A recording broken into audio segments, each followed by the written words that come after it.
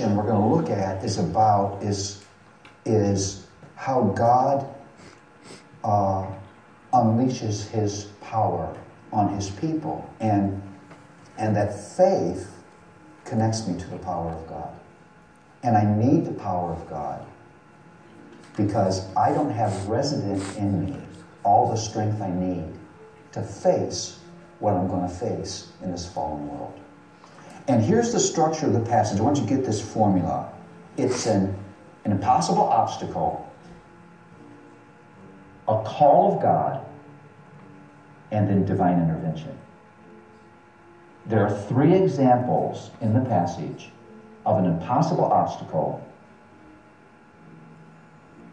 a command of God, and then God's intervention. Let me read 29 through 31. By faith the people crossed the Red Sea as on dry land, but the Egyptians, when they attempted to do the same, were drowned. By faith the walls of Jericho fell down after they had been encircled for 7 days. By faith Rahab the prostitute did not perish with those who were disobedient, because she had given a friendly welcome to the spies. First, verse 29, faith connects me to God's redeeming power. If you would read Exodus carefully, God had redeemed Israel out of slavery in Egypt, and they were in a straight path to the promised land. That land that God had promised would be theirs. The Bible says that God reasoned that these recent slaves were not ready to face the battles that they were going to have to face in the promised land, because the promised land was filled with nations who wouldn't want the Israelites there. So God turns them and camps them in front of the Red Sea.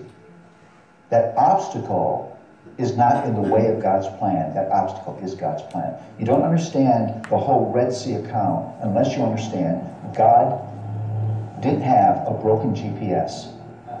He knew exactly where he wanted his people, because he wanted them to see two things: his glory and the defeat of the enemy.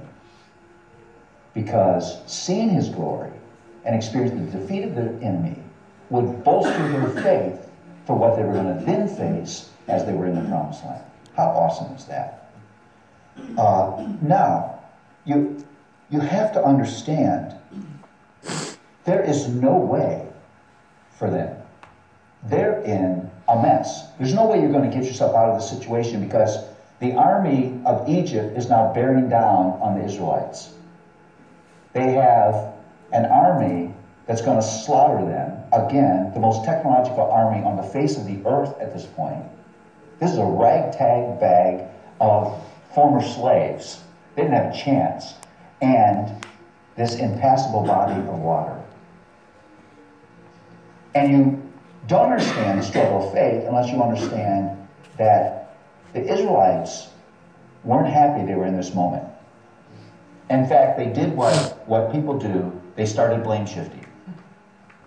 And they started saying, well, why did we follow Moses? Did you vote for Moses?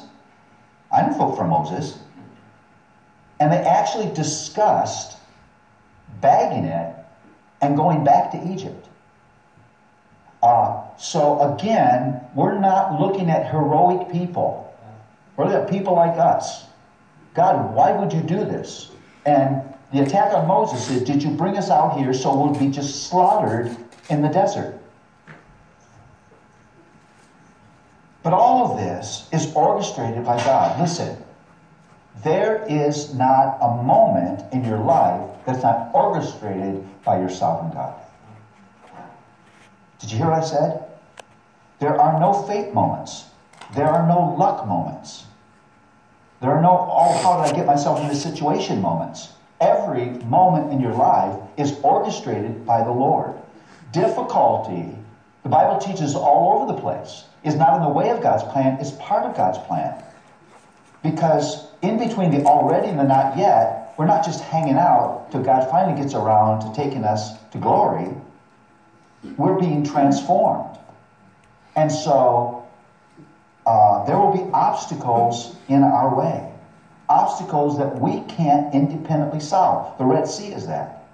And so God parts the waters. Now imagine wall of water on either side of you, and Moses says, okay, let's just start walking in between. I don't know about you, but I would be saying this is the dumbest plan ever. And seriously, but they do it. And I love this. I love the fact that people who had just debated whether they're going back to Egypt actually do the thing that God commands. How patient is the Lord? I mean, think about this. God had every right when they said, we're going to go back to Egypt, to say, you're done. You're done. It's over. I mean, he had harnessed the forces of nature and actually controlled the events of history to redeem these people, and how quickly they're ready to go back. But it doesn't do that, because this is a God of glorious grace. And he's manufactured the situation so that immediately after Israel is fully across, the army in Egypt is now in the middle of the wall of water, and God commands those walls to collapse. And so they can stand on the other side. They not only see God's glory in parting the waters, but they see his power to redeem them. I will defeat your enemies. I am the Lord. I will defeat enemies that you have no possibility of defeating.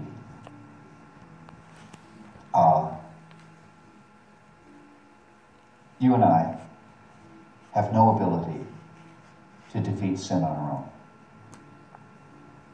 We have no ability to resist temptation on our own. We have no ability to transform our hearts and renew our character alone. None. You have no ability whatsoever to make yourself a better person. None. But God does. And faith, what faith does is it owns weakness.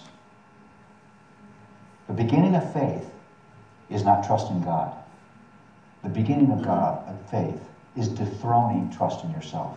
Because until you dethrone trust in yourself, you will never enthrone God as the power that you depend on. I love this second one.